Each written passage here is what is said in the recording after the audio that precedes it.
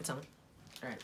So for the older kids, to work on doing sit-ups, you have to make it fun for them. So you kind of have to trick them into doing the exercise. So I'm going to use Devin here as an example. So lay down. One of the things that you can do is you could take, if you have big puzzle boards, take puzzle pieces.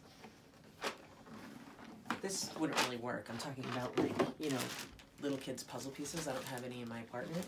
But instead of doing that, what I'm going to do is I'm going to take 10 markers, and every time I'm going to have her sit up and hand me a marker, okay? So I'll put them right here, okay? Take one marker at a time, and then you just want to guide them up. Hand me one. Thank you. Go ahead, do it again. And you also want them rotating to get their obliques. Oh, nice job. Keep going all the way down. Good. Come on up. And up. Good. All the way down. Come on up.